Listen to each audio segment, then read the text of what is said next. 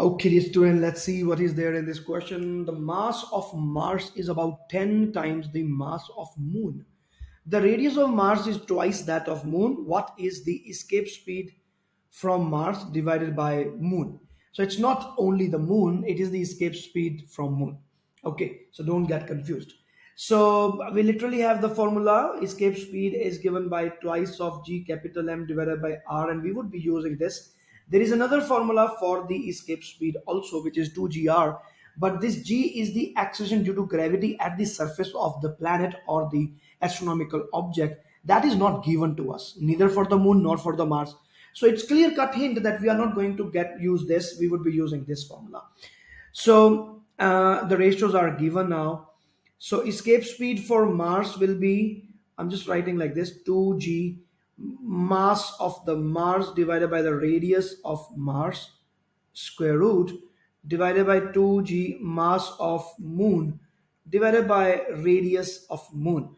Now I can get rid of all the constant values, by the way, and the reciprocal will be happening here. So it will be mass of Mars divided by radius of Mars square root multiply by the reciprocal of the denominator that I have. So do not get confused. This will be our new equation. And now we can substitute the values that are given to you. Like the mass of Mars is about 10 times the mass of Moon.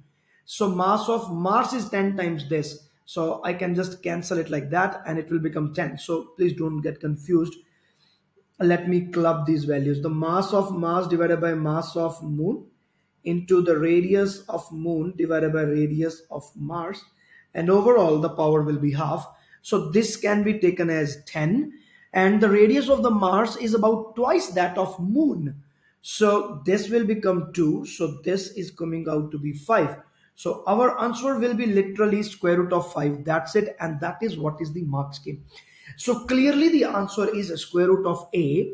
So the concept is easy. The way, the procedure that is followed is not that very questionable, but yes, the arithmetic that we are using might be creating problem for you. You have to understand how to deal with these kind of questions, finding ratios of the ratios, like the denominator is going to become the reciprocal here, nothing more than that, and things will fall in their place. Okay, dear students, so this is Professor Varun, and the answer for this question is A. Thanks for watching. Please join the YouTube channel if you want to watch the lecture series for gravitation. All the best.